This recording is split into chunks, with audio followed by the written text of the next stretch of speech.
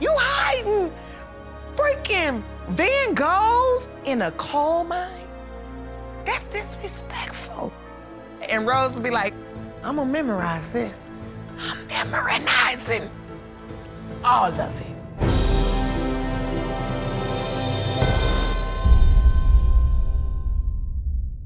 Hi, hello.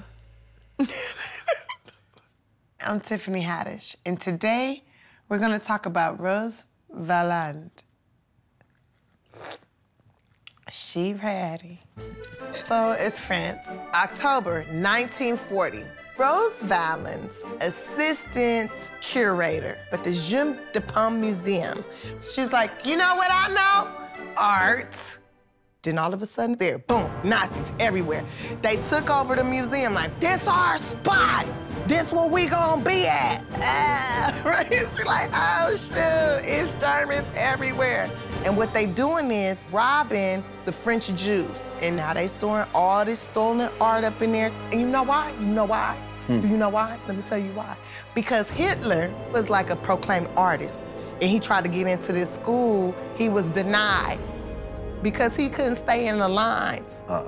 He told his boys, y'all go out there and y'all get all the artwork. Now, if it's German art, it's good.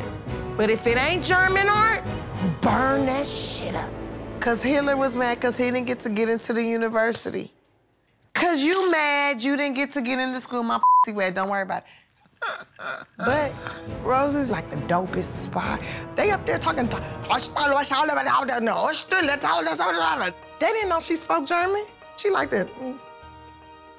Taking notes, taking notes, taking notes, okay? So, different people that worked under Hitler would show up to the museum often. Like his main man, his name was Hermann Goring, right? Now, Herman, you know, he's so ratchet.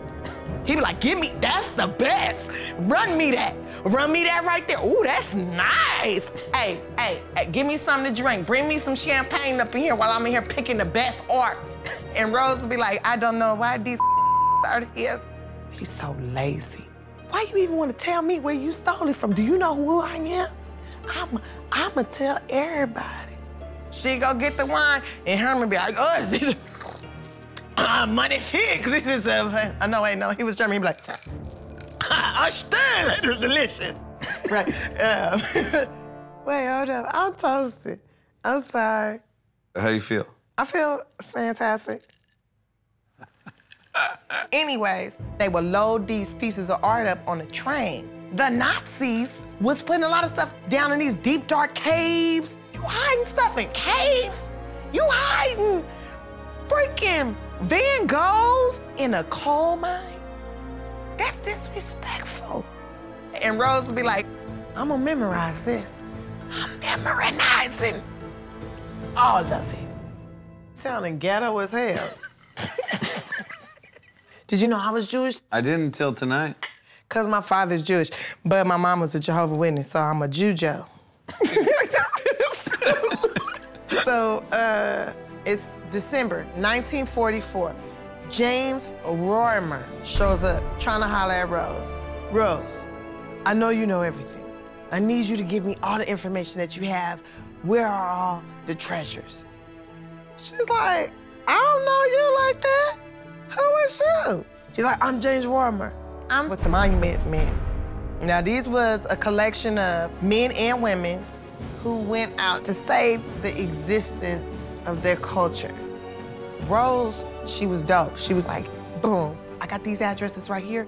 Check this out. They would stop trains. They would go to salt mines. They was knocking people out. Some people died, some people lived, but the art was saved. She saved like over 60,000 pieces of culture. She's a heroine. And then finally, Rose is like, go to Hermann Goring's house.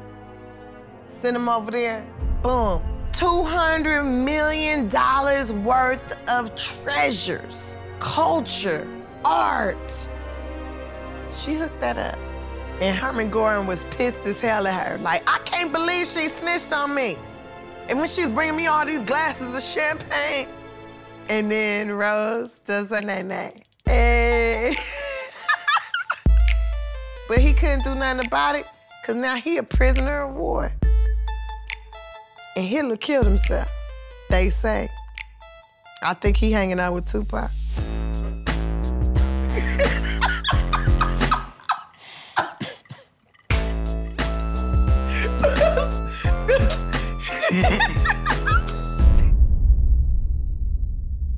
Hello. Today we're going to talk about Waring. Waring was an 8th generation Charleston guy. He was a judge. This was this guy's life. I'm in Charleston. I love it. I make money. I have my beautiful wife. We're rich people. Look at all our rich friends. But he lived in this place where segregation was the way that it was. I mean, we're fine with each other, but black people go over there, right? That makes sense.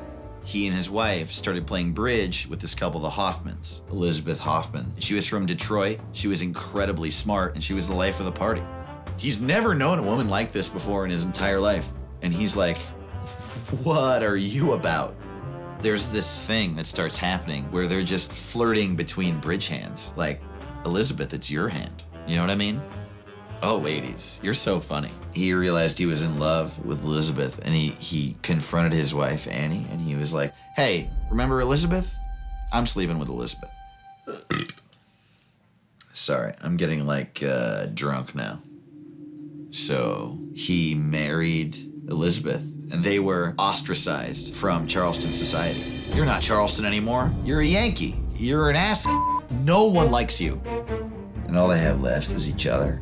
And so Elizabeth starts going to Wady's court cases. She starts going, oh, maybe all these cases where the white people won, some of the black people got screwed over, you know? And Wady's was like, yeah, but that's the way it always has been. And she was like, yeah, but black people are people, though. And he was like, yeah, black people are people, but like in like a different way. And she said, that's gross. We're going to get dinner with some black people. And he said, white people don't get dinner with black people. And she was like, no, but we do. We're those kind of white people. And he was like, all right, I love you, but I'm telling you right now, it's really not normal for white people to get dinner with black people. I feel like Yeah, like I know. want to throw up. If you want to go throw up, you can. We're very open-minded here. Do you want to just get some fresh air, take a little walk? Yeah, sure. Okay. Just a little bit, and then we'll walk back up. Sure. Does that sound good? So she made her husband get dinner with a black couple, and it was awkward as hell. Just like, hey, what'd you do today? And they were like, I don't know. Several people threatened my life, and they were like, oh, that's interesting. But then Elizabeth made Wady's keep doing it. After the second time and the third time, it became more regular, and it was like, oh, right, we're all people, you know? He started to understand that black people were incredibly subjugated. Maybe we need to do something about this segregation thing, you know? This is a really good area. I moved here because the last place I lived, my friend got stabbed while he was getting a hand job. No. Yeah, that happened. Did he? I don't know, I didn't ask. First thing he did was he integrated his courtroom. And he was like, no, no, no. Everybody sits together. Black person there, white person there, then black person there, then white person there. Be friends. Quit being ass. Just be friends. Then he ruled that black teachers have to be paid the same as white teachers, which is crazy. The next really big one, he ruled black people are now allowed to vote in primaries. And that just like set Charleston on fire. Someone threw a brick through their window one night. The KKK burned a cross on their lawn. It got so bad, there was a petition that 21,000 people signed that said, hey, Warings, here's $10,000. Take this and move anywhere. They're like, no, we still have work to do here, you know? F you. And then Briggs versus Elliott happened. And Thurgood Marshall trying to prove black kids are not getting the same education as white kids. And there were 3 judges. One of them was Waring. The other 2 were like, yeah, segregation is great. Everything about this is amazing. So who cares if they're equal? So they lost, and schools were not integrated in the South. Wady's is like, well, I'm not going down without a fight. And he writes this 20-page dissent Basically what he said was, everyone in Charleston is an ass. You cannot be okay with the fact that black people are separate from white people. This is a nice town. I grew up here my entire life. Why do we punish half our citizens? Stop punishing them. Just be nice. Hashtag be nice, you know? And that was it. And they moved to New York. Man, can I just tell you guys how happy I am to not be as throw-uppy as I was like 45 minutes ago? That sucked so bad. It wasn't until 1954 he seriously changed all of history when the Supreme Court made their decision in a case called Brown versus Board of Education. They were like, dude, because one lonely judge in Charleston, South Carolina says that black kids are not getting the same education as white kids. And he's proving it. The entire country should be integrated. They based their entire decision on the fact that Wadey said segregation sucks. That dude ate it for years because he believed that black people were the same as white people and that he was in love with his wife. And I think that's really incredible. You seem a million times better than you did.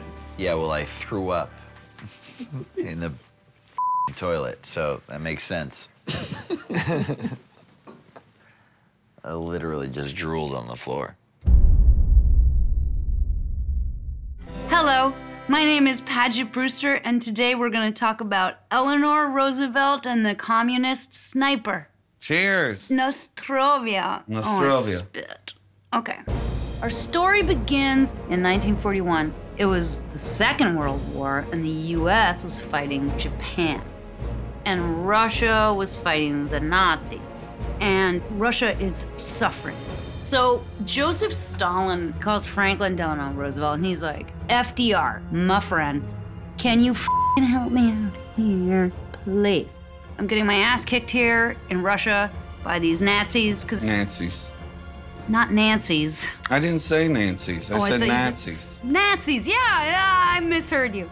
And Franklin's like, it's not up to me, man. I understand what you're talking about. It's a shit show, but I got Congress. I got the American people. I can't help you out right now because no one supports me. So Stalin's like, okay, I'll tell you what. I'm gonna send someone over there. Pavlichenko, huge sniper, big deal, highly feared, the greatest sharpshooter in the history of mankind. Just meet with my sniper. So in July of 1942, Franklin Delano Roosevelt and his wife Eleanor are like, oh, what's happening today in the White House? We always have stuff to do. And Franklin says, oh, Eleanor, we gotta meet with this sniper. This is being sent from the Red Army. And the sniper is a 25-year-old woman named Lyudmila Pavlichenko. Say it again. Lyudmila Pavlichenko. Lyudmila. Pavlichenko. Pavlichenko. Pavlichenko. Pavlichenko. Pavlichenko. Pavlichenko. I really like you. We're friends. What? I'm just letting you finish. As a gentleman. You are a gentleman, but with just the right amount of a bastard. Shit. Oh, no, I'm drunk. So she says to them, there is no color line. There is no male-female segregation in the Red Army. We are a nation of people who want to defend our motherland. And Eleanor, who is a feminist and a human rights advocate, f***ing badass, takes Franklin aside and says, this girl, this tomboy, sharpshooting, genius killer, I can take her on the road and she will get us enough American support to go after the Nazis. President Franklin Roosevelt's like, okay, if you think that can happen, go for it. So they get on a train and they're traveling across the US and the American press starts hearing about it. Girl sniper sent from Russia. She does town hall meetings, she meets with the local press. But all they want to know is, why don't you wear blush Are you allowed to wear makeup on the front lines? And then a journalist tells her, your uniform, the skirt's too long, it's drab, you look fat. And she's like, what the f are they? I'm crawling through the mud with a coyotes. The coyote's eating the neighbor's cat. Well, we gotta wait this out, right? So it's not funny, it's a serious thing. They finally get to Chicago halfway through their journey, and backstage, Eleanor Roosevelt is Burgess Meredith from Rocky. She's just massaging her shoulders and saying, come on, you can do this. I know they're asking stupid questions, they're silly questions, don't worry about it, you can make it through. I need you to talk to the American public the way you've talked to me and shame America into joining the Second Front. So Ludmilla walks out on a Chicago stage and says, gentlemen, I am but 25 years old, and I have killed 309 fascist occupants in my country. This uniform I wear, that you say is ugly, that you say makes me look fat, this uniform has dirt on it and the blood of my enemies on it, and I wear it with pride. Don't you think you've been hiding behind my back for too long? And the crowd goes batshit, bananas, clapping. And Eleanor, she's backstage like, yeah, Ludmilla, I love it, go girl. Oh, Jesus. I got a burp, my stomach's making noise. I'm trying to talk about World War II. It's too much. Okay, so Eleanor Roosevelt and Ludmilla Pavlichenko are going from town to town, and she's no longer a curiosity or an oddity. She's like this impressive folk hero. She's an amazing woman who was so young, doing the work of dozens of men. At 25 years old, when I was 25, I think I plucked off all my eyebrows and dressed like Prince. Anyway, 15 years later, we are in a Cold War with Russia. Eleanor is in Moscow and has a political minder that says you can't really talk to anyone about anything. You're gonna eat some sable fish, you're gonna drink some vodka, you're gonna wear a furry hat showing that it's not that bad between Russia and America. That's your job, lady. And she's like, no. I'm Eleanor goddamn Roosevelt, and I'm gonna go and see my f***ing pal. This emissary takes Eleanor Roosevelt to Ludmilla Pavlichenko's house. This woman who was a national hero, but she's living in this tiny 2-room apartment. And Ludmilla opens the door. Hello, Ludmilla. Hello, Mrs. Roosevelt. Like, Eleanor and Ludmilla are sitting formally with the Russian minder. And at a certain point, Ludmilla makes an excuse and says, oh, sorry. Have to leave. And finds a way to take Eleanor away from the Russian minder.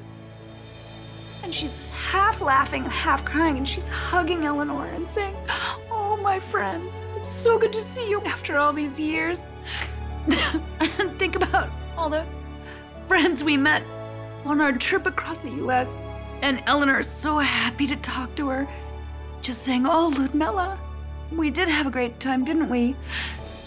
These two incredibly powerful, smart women saved millions of lives by engendering the American public into joining the war effort. And it was such an important part of history.